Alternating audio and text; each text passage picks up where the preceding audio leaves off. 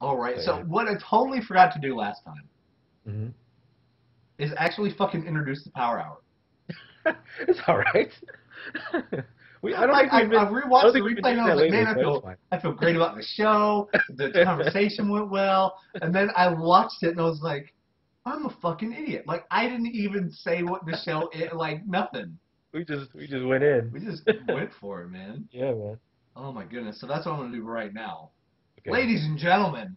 Is it episode 23? 23. Ladies and gentlemen, Yeah. episode number 23 of the Power Hour is happening right now. I'm Wes 23. Gardner. You can see the nameplate right down here Yeah. of nitrobeard.com. And over this direction, oh, who is that? It's the other bald guy, Marco Flores. 23 is Michael Jordan's number, and if you connect that to, anyways, Yeah, and that, then that if you conspiracy divide 2 conspiracy by theory, 3, 23, Jim Carrey, all that stuff. it all adds up. It all adds up. People, the clues have been there the whole time. Yeah, buddy. Wes is having old day memory issues already. Pretty accurate. We all are, man. By the way, yeah, welcome to the Power Hour. If you of you are watching live right now, we're getting all the live chat. If you're watching on YouTube, thank you so much for watching. Last week was a lot of fun. This week, I have a feeling it's going to be even better. Normally, we talk about video games. This one, we're going to start it with some video games. Then we're going to talk about a passion of Marco and I's, a little bit of pro wrestling. So Yeah. you'll know from what I just said if this episode will be one of your favorites or not. So, but I will say that we're going to try to explain it in such a way that even non-wrestling people will see why we're interested in it. Yeah. You know, because we're not. I'll put it this way: we're not marks. Marks are people that believe all of wrestling, not necessarily to be real, Mhm. but like I hate Triple H because he's mean to Daniel Bryan. Like they believe the story enough that they let that influence their opinion one way or another. But Marco and I are kind of nice. We've watched wrestling for years and years. We both have done martial arts. We've watched like UFC. You know, it's one of those things that once you understand it's a business, then you look at it like a business, and then you're like, okay, are they using this person well? Are they promoting this person well? How does the crowd react to this person? So Yeah. we're like taking the step back and being like, what worked, what didn't, who's good, who's not, who needs to be Mhm. off of fucking TV, who needs to be brought up to the big time today. Like Right. that type of stuff is what we're going to cover. But yeah, we're going to get it started right here. Let me get this going. So Marco, this is going to be yours. This is a Yeah. game that you've told me about. So is this on Steam?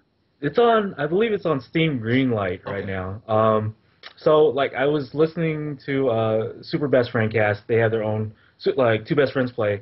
They have their own podcast, and this was one of the games that they were talking about.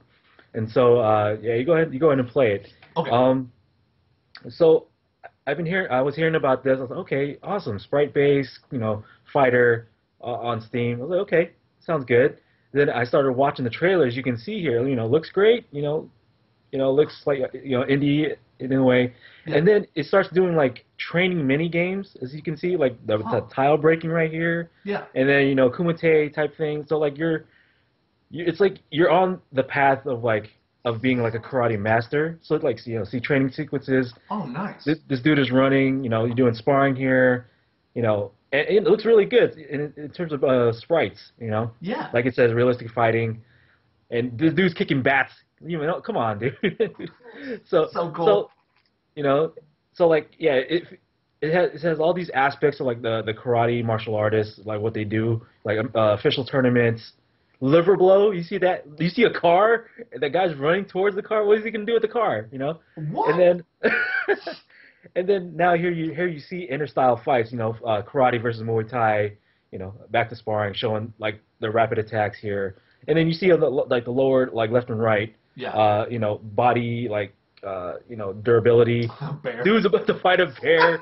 Yeah, again, Muay Thai. They're showing different stuff.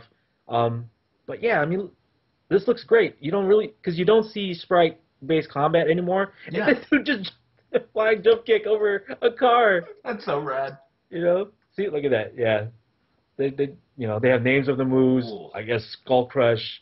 But yeah, I mean, like, this was like so under the radar that like I'm just hearing about it right now, and Yeah. like, oh man, I'm so into it because It's reminded me. It's not reminding me. It's actually based on an actual martial arts style, thing called Kyokushin, by Masoyama.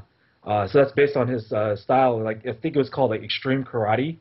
So Huh. like that's what you see like the training sequences. It's like they actually do these things like in their classes. So Right. that the dude is like doing jogging. He's getting kicked in the legs for like toughening up his legs. Cool. Um, so I mean like you're gonna see a whole bunch of stuff here, and it's like it's just a path to just being like a master. So I mean this looks awesome. I mean as you can see here, Wes.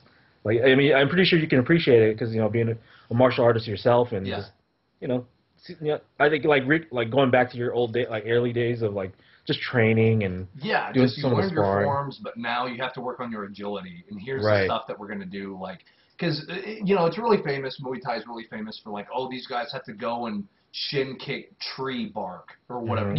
and like, Right. oh, they're gonna get hit with baseball bats and like all this type of shit. But some of that's real. Like that's not an Yeah. Oh, yeah. exaggeration for movies. Like that's how they do it. They'll get kendo sticks and just wear their shins down. Yeah. And Well, I mean, so there's a, oh, it's like this Shenmue dude now. is working. Shenmue. It's like he has to have a day job so he can just be the best karate master. It's true, man. Yeah. But it does look good. I agree. And here's something, and this is kind of as a martial arts guy. And Marco's been he was part. I don't know if you still are of loop kicks, which is kind of like Mm, there's a whole subgenre of like martial arts tricking. yeah. And it's where you're using body momentum and things like that to do amazing flips. It's almost Yeah. like mixed martial arts with parkour. Hmm. And Yeah. that's kind of like going on the right base. But Yeah. I restarted this again because I want you guys to notice the actual it's all in the hips. Like kicks, Hmm. punches, blocks, everything's hip based. Like whenever you're in a fight with somebody, look at their belt because their belt will never lie. Like Right. Right. not the wavy Okay. part of it, but the middle part, like the actual knot. Watch Hmm. the knot because then you'll know what foot they're going to lead off with, like things like that.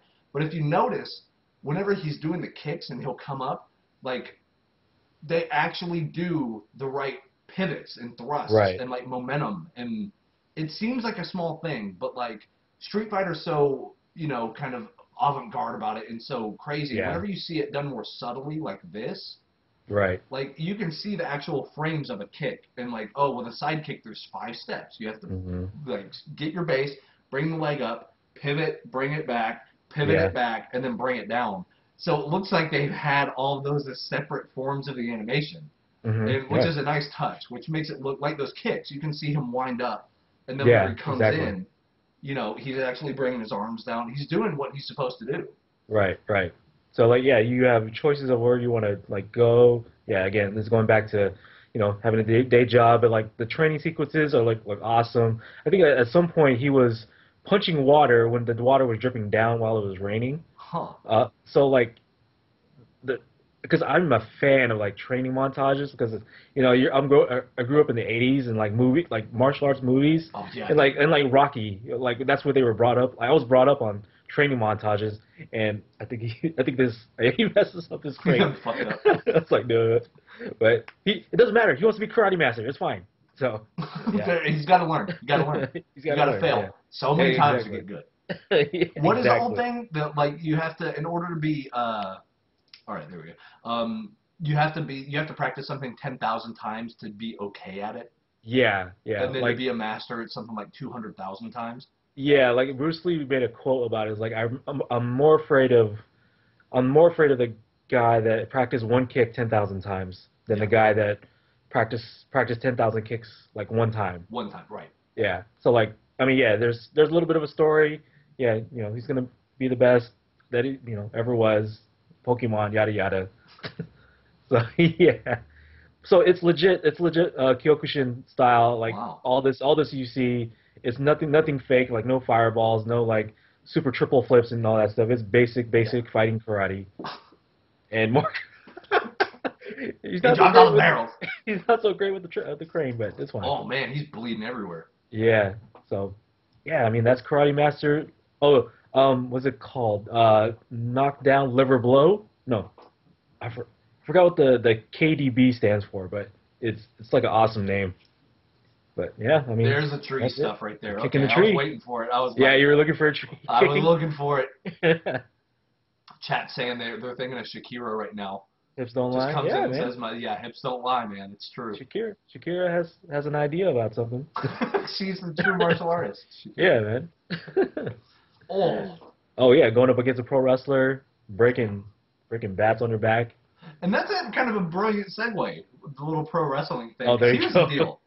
We can talk about it. Well, we can wrap this up. But CM Punk joined UFC, That's right. Yeah. and I think he's gonna kick some ass. You Not think because I'm a so? mark on pro wrestling, but just he's training with the Gracies, who are like Right. Yeah. royalty in Yeah. MMA. And King Mo is with him. I think Yeah. during training too. Yeah. So he's at the right camp. He's been training with them for years. Like Hmm. if you guys notice the past few years of CM Punk's career, he was wearing Gracie Jiu-Jitsu stuff out to the ring. Oh yeah, he was right. So the thing is, and then Renner Gracie is like, CM Punk is the best student I've ever had. Yeah. He had Anderson fucking Silva. You know Yeah, what I'm exactly. saying? Like, come on now. Like, if CM Punk is working that hard, he's good. I mean, everyone Yeah. knows he's good.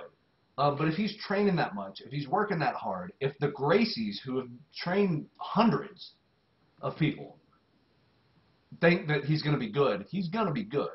Yeah. And I do like the way Dana White is saying it, that Dana's going to get CM Punk in with, let's You can. pause this one. Yeah, you go pause that.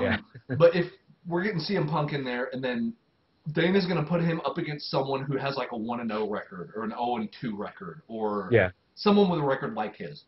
Like, he's not going to go in and fight fucking George St. Pierre his first fight. Right. It ain't going to Right. happen. You know.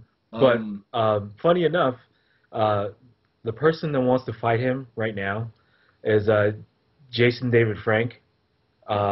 If I don't know if you remember the Green Ranger, he's actually an MMA fighter himself. Yeah. Not so much on the pro, but I think he had like 5 amateur fights, Yeah. and I think he's undefeated right now. But yeah, him and CM Punk had this like I don't know like Twitter rivalry type of thing. Yeah. But Jason David Frank, Tommy from the Power Rangers, wants to fight CM Punk for his first fight. So like that would be pretty interesting, because I'm not saying it's the same as like Pacquiao Mayweather, but like it's kind of like a different take on it. Right. You have Like, a guy who I think does that's show interesting. business martial arts, Mhm. and then you have a guy who does show business fighting. Right. You know what I'm saying? So like, Right. technically, both of Yeah. these guys are phonies, but then they're going to get in there and whoop each other's ass, and people are going to be Yeah. like, what? Make a good show out Because of it. I can't tell you like, this is totally a power topic. Good job. Thank you. Thank you, Leonis. Yeah. The thing with pro wrestling is you got Mhm. guys that came from the NFL, you got guys that like did pro fighting, you have guys that come in and they can't do the training camp for pro Yeah. wrestling. Yeah. And they're like, this is the hardest thing I've ever done in my entire life. How do these guys do this 300 days a year? Like, Right. how do they do it? And these guys are huge. These are guys that are in great shape because they played for the NFL for 5 years. You have pro boxers that come in that want to do it, and they can't because they're not conditioned enough. Yeah. So there's a lot of So people saying, and these are pro athletes doing like NHL and NFL and all these other guys coming in and saying this is the hardest sport in the world. Like, right. these guys are no joke. Like, if they're gonna fight, they're gonna be conditioned better than anybody you could Right. possibly Exactly. see. Because you have just to take giant bumps 300 days a year. Like, yeah. I'm not Just saying a just kick going to the off. face doesn't suck, but falling off a 25-foot ladder onto concrete, Yeah. it's pretty. Yeah, pretty just going off what you said. Yeah, you're having people from like former football players trying to join WWE. You have military people that went to tours in Iraq and stuff. Trying to try to see like if they can make a career out of it. Yeah. And I think WWE. I think I was trying to show Wes a clip of this. It was kind of basically like maybe like a 2014 like mini Tough Enough clip. Yeah. Basically, all these guys trying out for the WWE, they went to like the performance center, and a lot of them like gassed out and they thought that they were able to take it because they had all this training and stuff. Right. And then at some point they had to do promo stuff, and like that's another aspect of pro wrestling that uh, people don't like really realize. Like, dude, you got if you probably you have a character and you have to sell it to people that like you're this larger than life person or Mm. like but like it it gave like the people that was trying to train or audition or whatever like they opened their eyes to it and it's like wow, like they do more than just be fake taking hits and stuff. They do a lot of stuff, Yeah. uh, kind of like a show business boot camp in a way, It you really know. is because you So have to sell yourself. Like some of right. the best people that do some of the best promos in the world. You have like CM Punk for one of the newer guys, Hmm. but like Jake the Snake Roberts. You have Yep.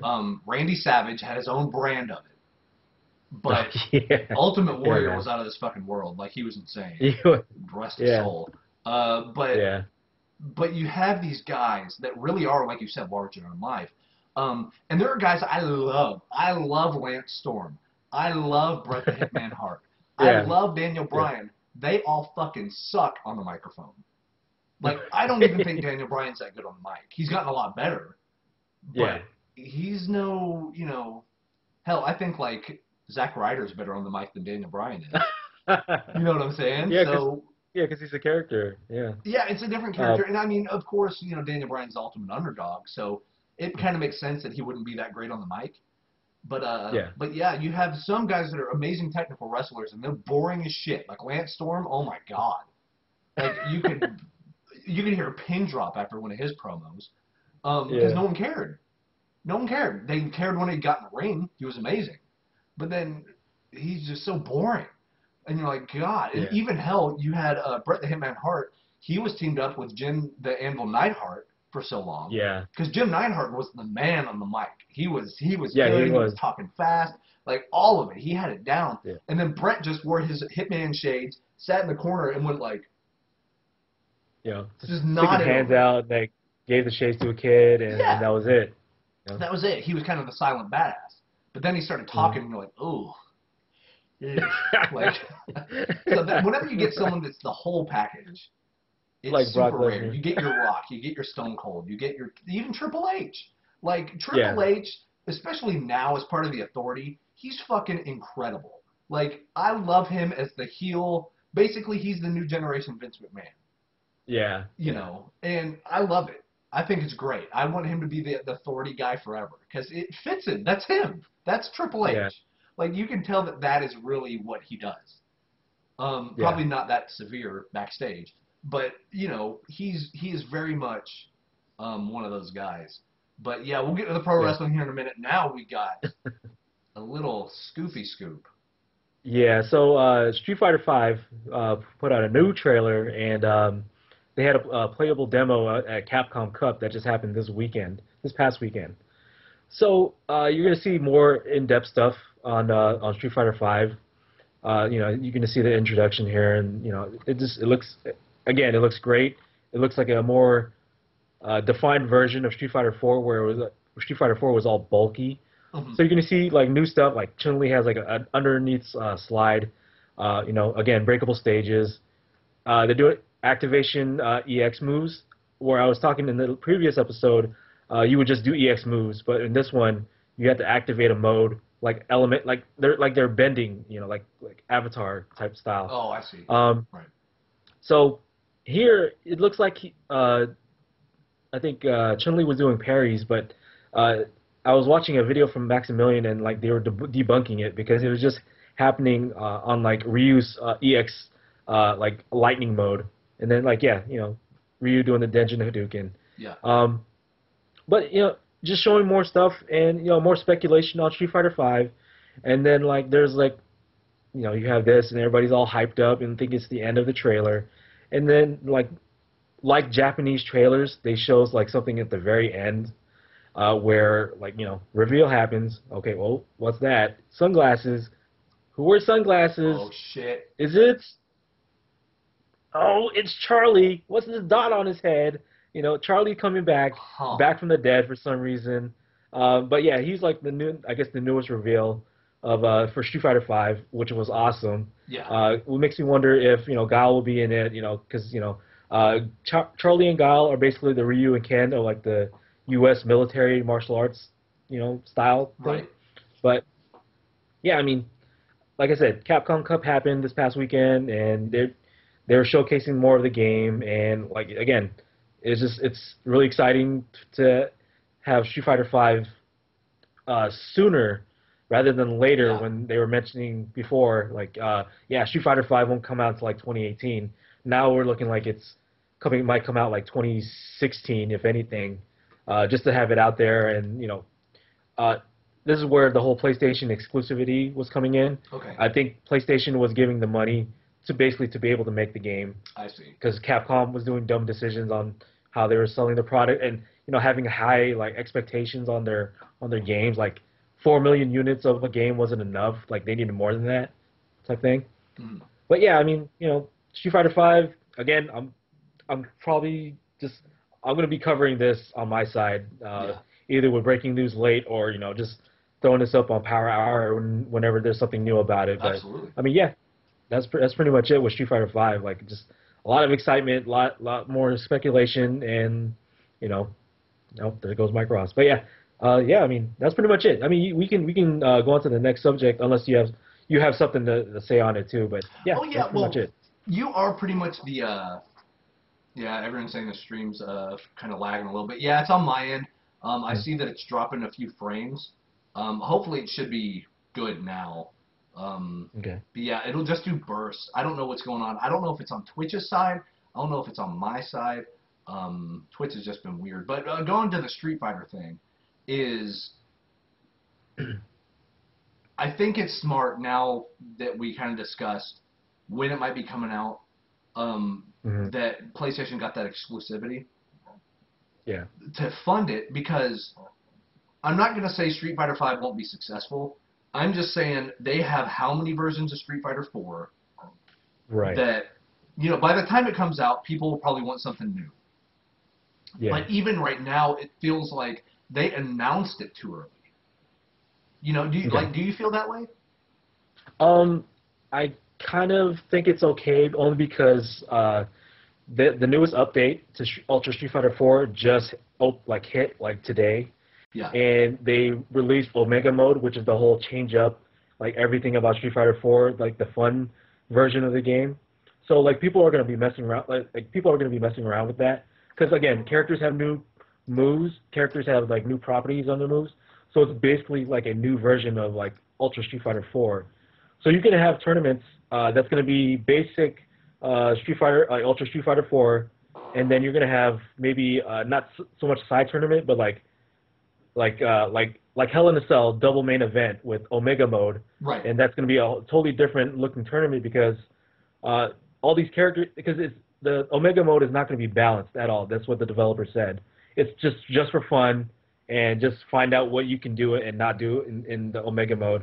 And it's kind of like basically kind of like beta testing for maybe putting stuff into Street Fighter 5.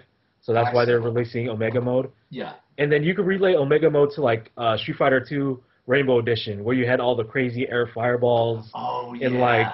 like multiple like Blanca balls all over the place. So like a glitchy Street Fighter that's fun. Like I think they're gonna be caught with their intention with Omega Mode while they develop Street Fighter 5 and basically pump it out. But yeah, I mean, I think it's okay with me.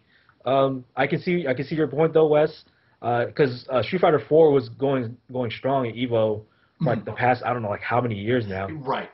So like I think well for like the tournament scene, there's I think it's starting about like time to like start moving on to something else. I see.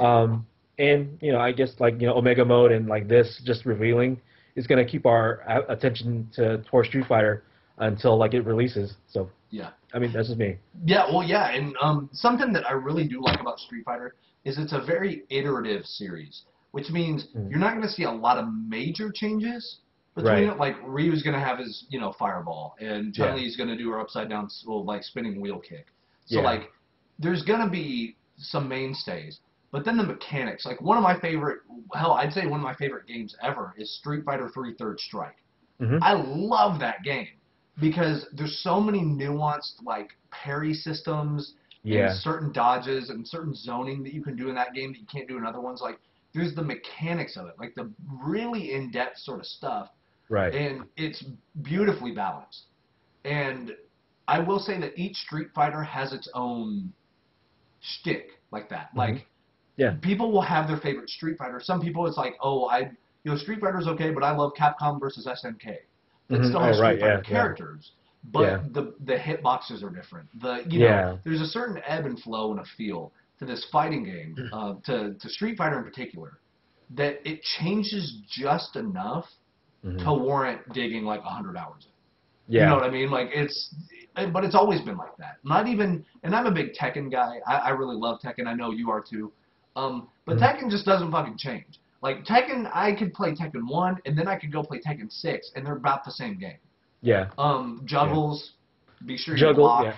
Offensive is very, very heavy in that game, and juggling is an aspect of that to where Yeah, like you can shut down your opponent right from the launcher and yeah, not give them any sort of comeback.